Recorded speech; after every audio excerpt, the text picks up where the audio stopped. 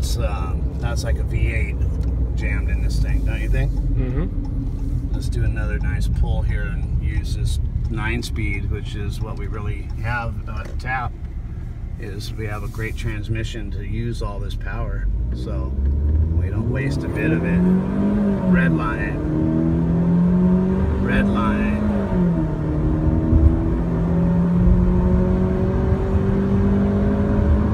Red line. I'm going about 85 miles an hour. I gotta slow down because of traffic, but I'd say that's a bit faster than what a standard Cherokee is, especially a 4-cylinder. No question that it's such a great vehicle to begin with that, you know, all it really needed was power. And now it's a refined vehicle with all the proper, you know, everything's proportionate, let's say, with the vehicle. Would you agree? Yes. Yeah. And you drove it for over an hour, and how did it behave for you? Under normal driving conditions, it feels like a naturally aspirated stock Jeep. Okay. When you get on it, you feel a big difference. You were comparing it to your dad's V8, what? Yeah, what is Tundra. The Tundra? Toyota Yeah. Tundra.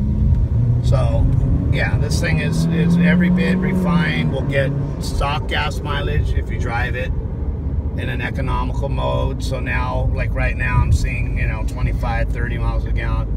You know, I got my foot barely on the throttle, but that's keeping me moving at the same speed. So you're getting the best of both worlds with this. Basically, stock or better mileage, plus getting power when you want that power there. And that'll tow anything, that'll do anything you want it to do.